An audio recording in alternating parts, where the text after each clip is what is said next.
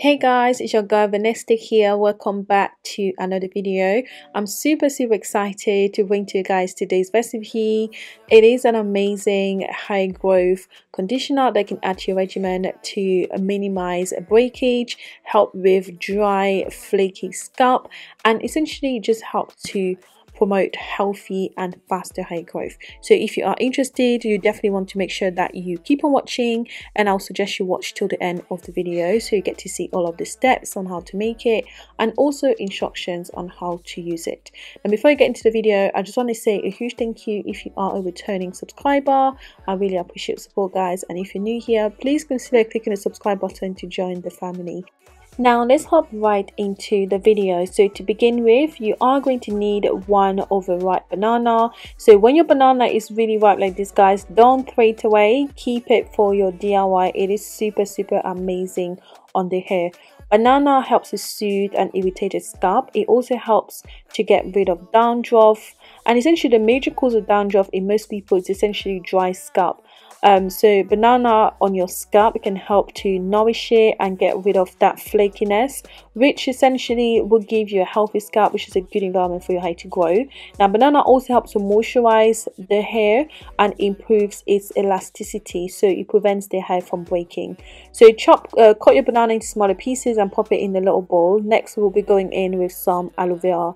Now aloe vera, again, super amazing. It helps with an itchy scalp, it promotes hair growth, it also helps to deeply moisturize your hair strands, which in turn help to prevent breakage and basically make your hair a lot more manageable as well. So I'm using this quantity of aloe vera, guys, for one banana. Now if you're using more bananas, consider increasing the amount of aloe vera. So you want to go ahead and wash it off first, and then you cut the sharp edges using a knife, remove the flesh of the aloe vera, and just pop it in the same bowl in which we have the banana.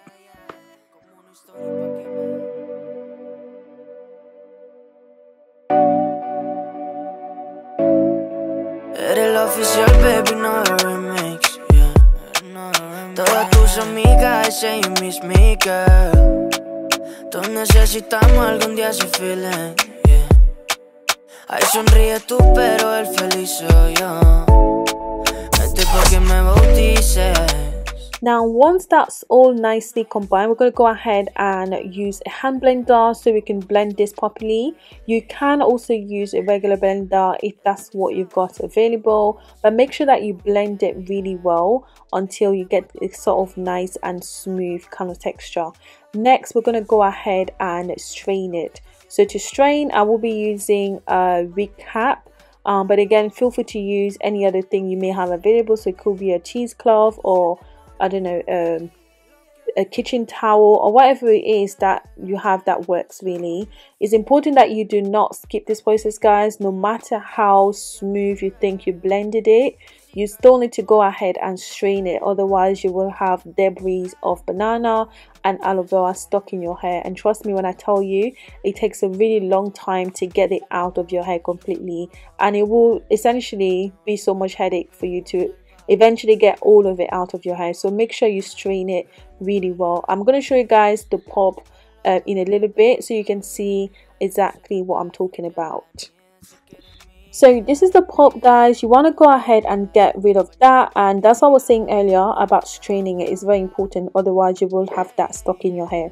Next we're going in here with some yogurt. So I'm using Greek yogurt here, but feel free to use any other natural yogurt of your choice. Yogurt is super great for hair. It helps to cleanse the scalp, it clears away dead skin cells, and it also helps to stimulate hair follicles for hair growth. Now apart from that, it also contains protein, which is the main sort of component that our hair is made of. It's made of a protein called keratin, and the stronger that protein is, the less likely our hair is to break. Next I'm going in here with about 3 tablespoons of my aloe vera hair growth oil. I've got this available on my website, guys, so if you're interested, definitely don't forget to check the website. I will link it in the description box below. Next we're going in with some honey. Honey is a natural humectant and emollient, so it helps to keep the hair really nice and moisturized, and also it draws the moisture from the atmosphere into your hair, so that essentially keeps your hair moisturized for a prolonged period of time, which is essentially what you want when it comes to, you know, growing healthy long hair. So after that's all nice and combined, guys, you want to go ahead and stir it really well until you have a homogeneous kind of mixture, and that's kind of pretty much it. So it can take a little bit of time to do this because of the Greek yogurt being a bit lumpy, but with a bit of patience you will get it nice and smooth, and I'm going to show you what I mean in just a little bit. Or if you don't want to spend time doing this, just get your blender and your hand blender and just give it a little blend so that it can mix a lot easily. But this is what we have after it's all nicely mixed. You can see it's quite nice and smooth, and it also has the right texture for a treatment. You don't want your treatment to be too watery, otherwise it will just, you know, just slip off your hair. So this kind of texture is just perfect. Now in this part of the video, I'm going to show you how you can apply it to your hair, and just talk a little bit about how often you can use this as well to help with hair growth. Now you guys probably have seen this clip in my previous video, again where I was showing you another hair treatment. Because it's the same way that you would apply it, I just thought I would just take this clip and just put it in here for you guys and just talk about how you can use it essentially. So my hair right now is currently washed but not conditioned. So I'm just using this as a deep conditioning treatment just to restore the moisture back in my hair and also give my hair the strength that it needs essentially. Now I'll suggest you apply it to clean hair, guys, but if your hair is not, you know, clean, let's say you've washed your hair maybe like a week ago and you need to do this treatment, it's fine, just go ahead and use it. In fact, I do deep condition my hair once every week, so my hair is not necessarily, you know, shampooed at that time, and it still works quite well. But the reason why it's always better to apply on clean fresh hair is because your follicles are cleared up, your pores are cleared up, and essentially the treatment can really penetrate your hair a lot easily that way. But again, it can do the same if your hair is not like really dirty. So the way that I work on my hair is pretty much the same every single time. So I always work in sections just because it's easier, and also it just helps to, you know, minimize tangles and unnecessary breakage essentially. So always work in sections, guys. It makes it a lot easier to manage. So apply it to a section of the hair, apply it to your ends as well, because obviously it's the oldest and driest part of your hair, and that's the part that really needs a lot of care if your goal is to retain length. So apply it there too, and then essentially I'll do like a little twist and then a bantu knot so that it doesn't dry out as I work on the next section. Then I'll repeat until the rest of the hair is completely done. So it's pretty simple.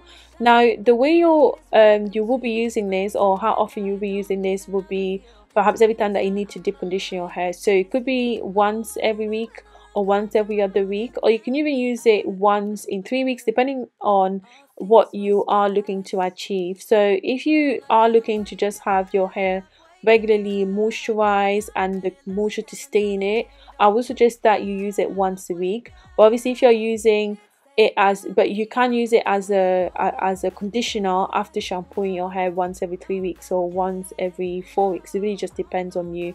Now bear in mind that this has protein, so if your hair is protein sensitive, then you want to make sure that you do a test first before you apply it throughout the rest of your hair, because you don't want to have a protein overload, which is just as bad as having dry hair, because it is going to break your hair so badly.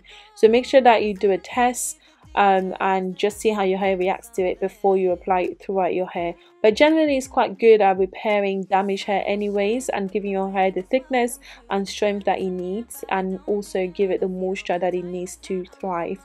So this brings me to the end of the video. I hope that you guys have enjoyed watching, and if you did, don't forget to thumbs up.